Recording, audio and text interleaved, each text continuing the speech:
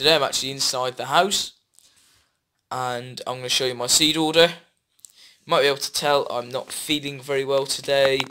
I've got feeling a little bit under the weather, feeling a bit tired after last night. So here we go, let's open it up. Ooh. Okay, so straight away we have an advert for the Kitchen Garden magazine. I haven't actually subscribed, but I've heard it's quite good, so I'll definitely check that out. Okay, so here we have, yes, this is what I've been waiting for, the King's Seed Catalogue. This is their early spring catalogue. And as you can see, it doesn't have any garden accessories in it, all plants and seeds. So also in here you will receive an order form. An order confirmation with all the seeds that you purchased and when you purchased them, etc. That's empty. Okay, so onto the seeds. We have Marigold, Sunset, Giants mixed. So when to sow, late February to April. And then where to sow, in pots or trays in the greenhouse at 16 to 18 degrees C. So that's quite a low temperature one. Here we have courgettes. So you sow these April to June, harvest July to October. And they provide a good source of vitamin A, C and E. This is one of my favourite plants, Cineraria silver dust. So you sow these January to April, so I'll sow these now, and they flower June onwards. Sowing pots or trays in a good compost under glass at 16 degrees, then lightly cover the surface with sieved compost. Now I've found this tomato variety and I'm really impressed. It's an Old English variety, I believe. Does it actually say?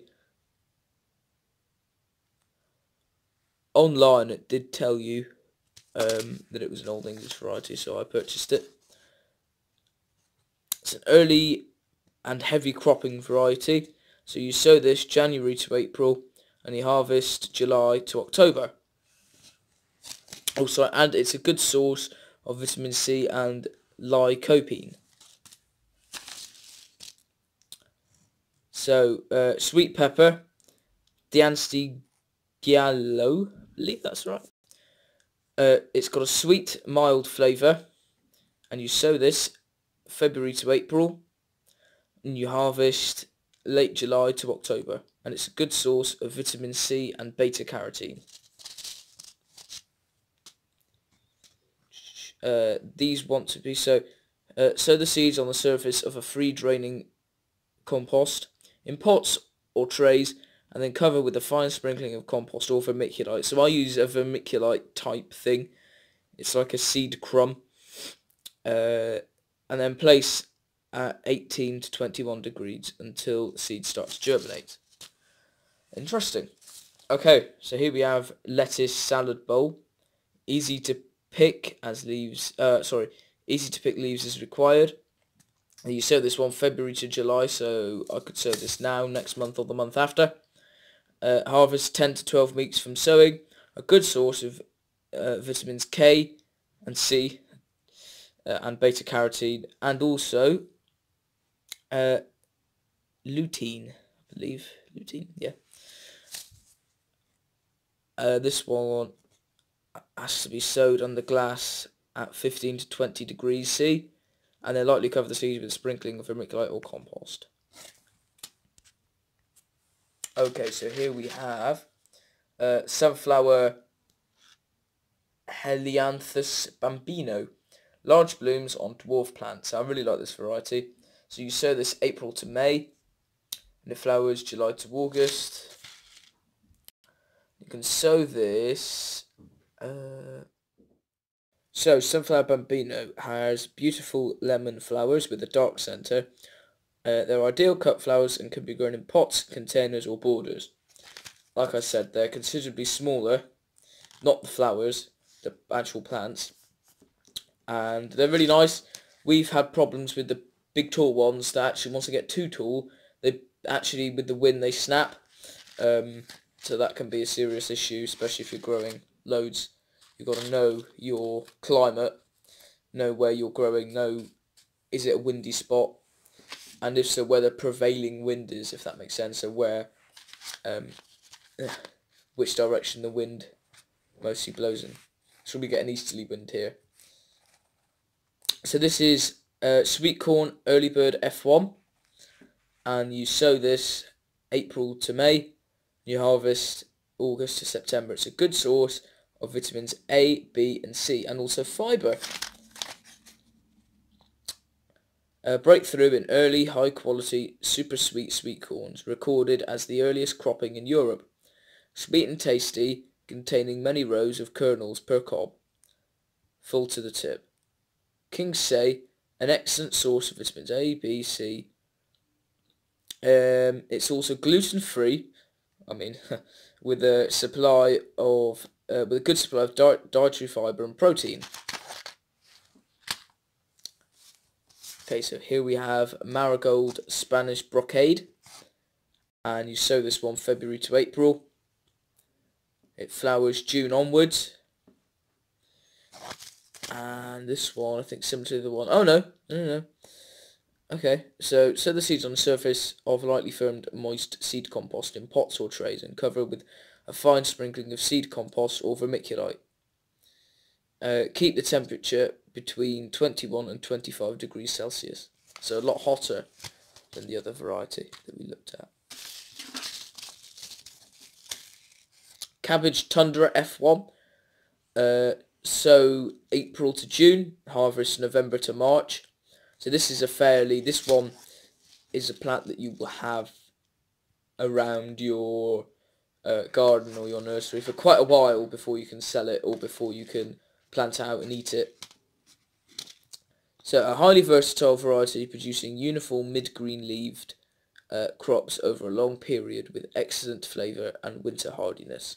I will add, it says very frost hardy, and it's a good source of vitamins A, B and C.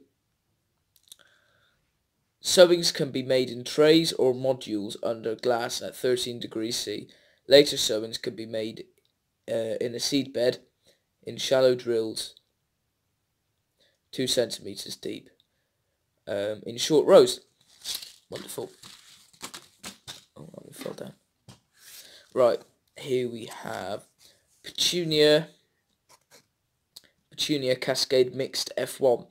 Now, with the petunias, I couldn't find a single variety that wasn't an F1, a hybrid variety, so that's kind of annoying. I tried to go for non-hybrids, but sometimes you just have to. And with Kings, they grow all the seeds themselves on their own farm, so you don't have to. So it's not been grown in the Middle East or anywhere like that where the climate is less favourable. So it's costing more to produce, which means the seeds will be more expensive, and also it's bad for the planet to import seeds when we can grow them over here.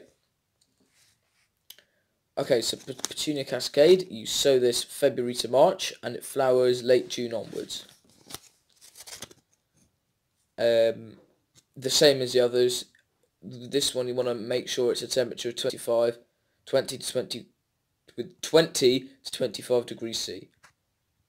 This is a really nice variety. Sunflower Helianthus Red Sun. Sow this April to May, and it flowers July to September. Sow thinly, 12 millimeters in deep drills, 45 centimeters apart, in well cultivated soil, raked to a fine tilth. Germination usually takes 15 to 21 days. So you can sow this one outdoors if you're going to plant it in May, which is ideal really, so it doesn't take up too much greenhouse space. Delphinium Pacific Giant Mix. So February to June or September to October. So this is the ones that you can sow in autumn should you wish, and then over winter. Sow seeds on the surface of lightly firmed moist seed compost or seed trays. Cover with a fine sprinkling of compost or vermiculite. Place at a temperature between 10 to 15 degrees. After sowing, do not exclude light, as this helps germination, which can take 21 to 40 days. So you could be waiting a long time for these to germinate, but that's fine, because Kings, I've never had a seed from Kings, a full seed packet from Kings not germinate, if that makes sense, just completely not happen. Right, nice big pack of runner beans. This is the Scarlet Emperor variety, and this is the gardener's favourite. So sow April to June, and harvest July to September. These are runner beans, I think I mentioned that. And harvest July to September. This provides a good source of vitamin C, folic acid, iron and fibre. An old favourite, earlier cropping and slightly shorter growing than many others. Long pods have a slightly rough texture but outstanding flavour.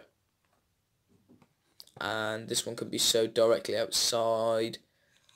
And early sowings can be made under glass at 16 degrees C. There we go. I just wanted to quickly mention King Seeds and how I couldn't recommend this company enough. It's a really fantastic company.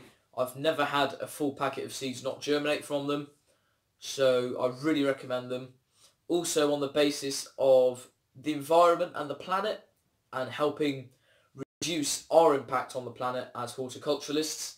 By buying King Seeds, you know that they're produced in the UK.